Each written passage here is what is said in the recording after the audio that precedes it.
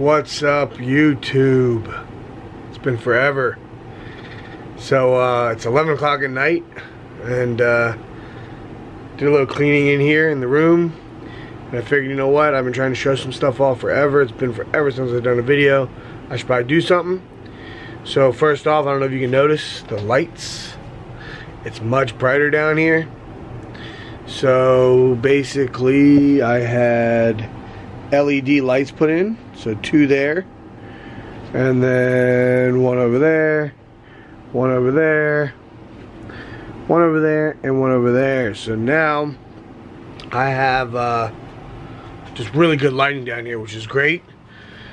When I start taking pictures of 2020 babies, not that I have any yet, but when I start taking those pictures, these lights are going to be really nice for that. Plus I can see everything in the room in every corner now. It's make my forehead look super shiny as well.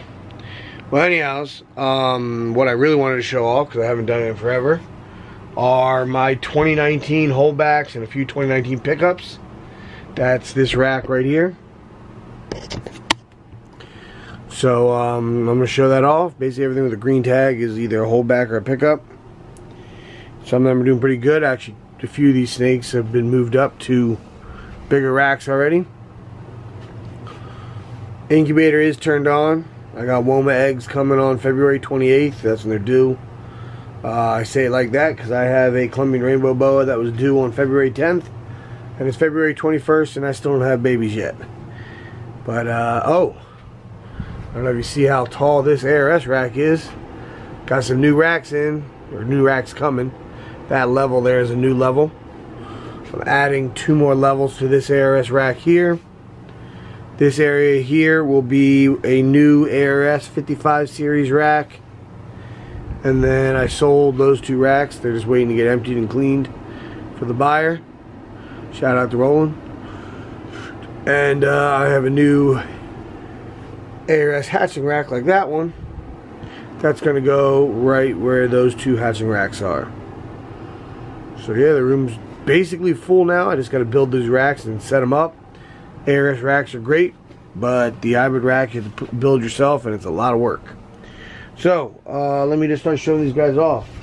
I did just do a cocoa bedding change about 2 days ago on these guys, so they should be pretty good. But you know, as Billy always says, sometimes there's poop and pee in there. Sometimes they get stuff in their water bowls. Obviously I'll take care of it when I get the chance, but I did not check it right before this video. Alright, so for the sake of standing here, let me just start showing stuff. See, so this here,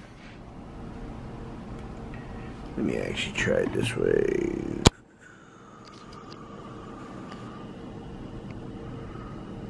Alright,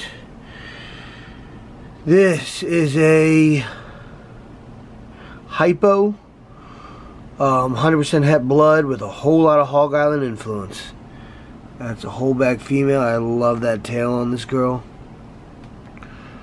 And then I also held back this boy. The water bowls, they get stained by the repti chip over time. That's where you see all that in there.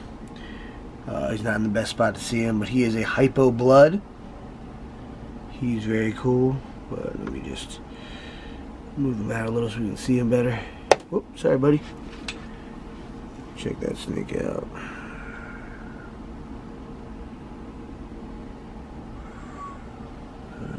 Alright. Alright, and then my other boa litter, I held back. Oop, there's a poop in there. A IMG jungle female here. These are guys came out so nice. Here's another. This is the male I held back. And then this is another female who, she's actually my favorite. She's in deep shed right now though. Just focusing. All 3 of these are IMG jungles. If you follow me on Instagram, that's where I do probably the most posting. And actually everything I post on Instagram goes to Goes to my Osmond Reptiles Facebook as well, but you should definitely check those out. That's the only thing I've really been keeping up to date, in all honesty. I've been slacking on YouTube, but I post pretty consistently to my Osmond Reptiles Instagram and Osmond Reptiles Facebook. So definitely, if you don't follow me on those two places, check it out. I still do have about 50 babies between what's there and what's there for sale from 2019.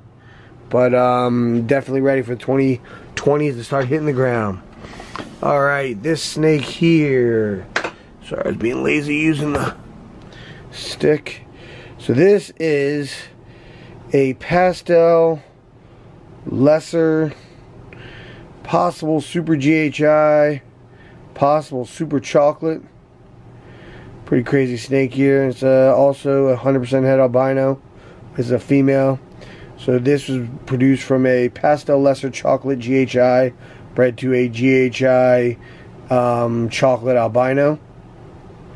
It's a pretty cool snake right there. Alright. This is a nice one. This is a lesser 100% het ghost pos het sunset. Another female. Okay, here we got, this one is a, this is the, I have two of them, so I had to see which one this one was. This is the, so this one I think is the lesser, it could be cinnamon or black pastel. It had an 8-ball parent, and then it's again possible het sunset. Actually, I'm going to show you the sister now. So there, and then her sister, who is a lesser, also possible het sunset.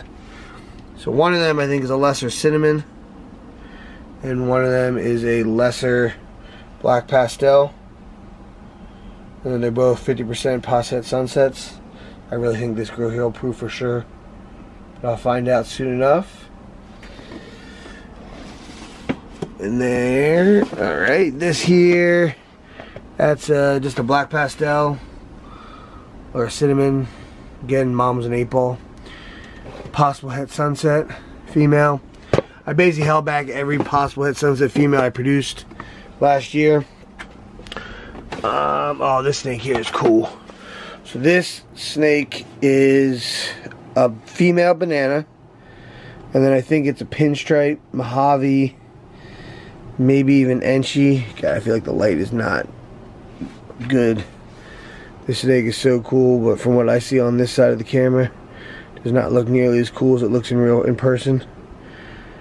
But yeah, that's, oh, and possible odium also. That's my, so I have a odium male, so he's a pastel pinstripe Enchi Mojave odium. And I bred him to a champagne banana female. And that was one of the babies from that clutch that I held back. This boy here, he's pretty cool. So this is actually a sister to the very first one I showed. Sorry, brother.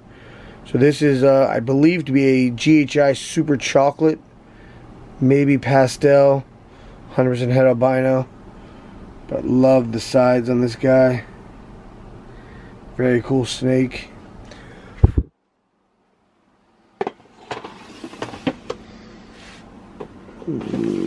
Oh yeah, that's the girl I just showed you. Let's see. This here, this is a black pastel, and it's either a gravel or a spectre. So black pastel gravel or black pastel spectre female that I held back. I have a pastel gravel spectre male, so all his babies are either gravel or spectre. This is one of the odium babies I held back. So I believe this to be a Mojave Enchi odium.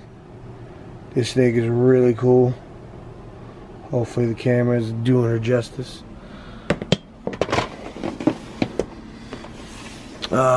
This is a soul sucker, so a hidden gene Woma, lesser, 100% het clown female.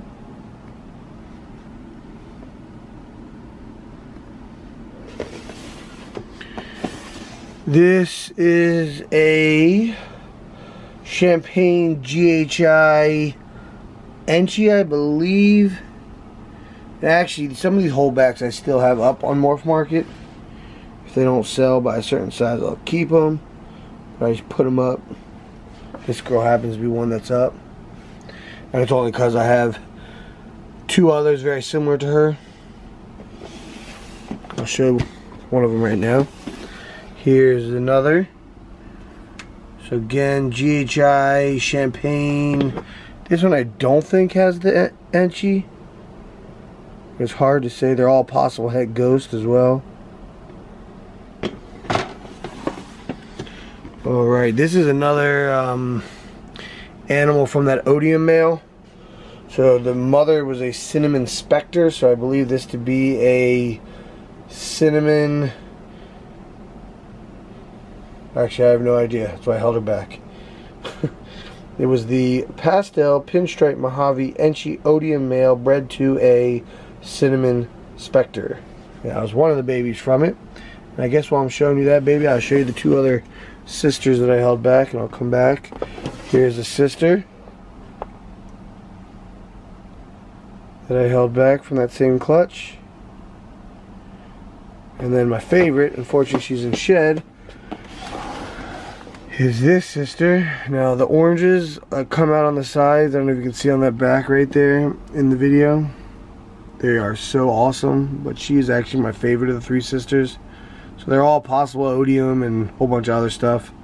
So I held them back, see what I can figure out with them over time. And I'm looking at this clock and how much I still have to show you, and I think there's going to be two parts to this video. Alright, where was I? Let's see, so 382. Ah, yeah, this snake is real cool. So I believe this to be a Super Chocolate GHI. And I think she's possible head albino. She has some actually interesting missing scales on her head. But she is not a... I actually didn't notice that before. She's not a scaleless head, but she does have some missing scales. It's interesting. I didn't notice that before just now. Alright. Let's see. Oh, I showed her already. Alright, here is a... this is a GHI Mojave. Oh, nice poop in the back there. Nice fresh one. GHI Mojave. Possible head ghost. Possible head desert ghost.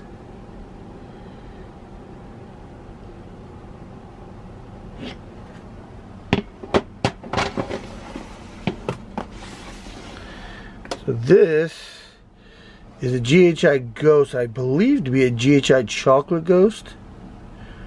She's actually another one that's up on Morph Market still.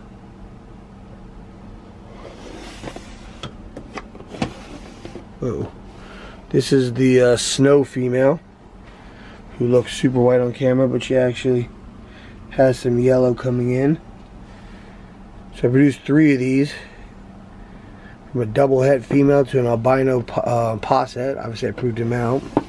I held on to a pair. So there's the male. Oop, his head's all dirty. Stay in there. Oop. This is one of my Tinley Park pickups. This is a cool snake. Hopefully I can get it to... Alright, why isn't it focusing? Alright, this is a Orange Dream Yellow Belly Hidden Gene Woma Clown female. Picked up from Mark Bailey at Tinley Park in October. She's doing well. Can't wait to put some cool stuff to that in the future. So I'm going to actually stop on this next animal because I'm at 14 minutes already. This here is a GHI double het lavender albino pied, so a GHI double het dreamsicle. So that is, and this is another Tinley Park pickup from Garrick DeMeyer. So I'm going to actually end part 1 right there.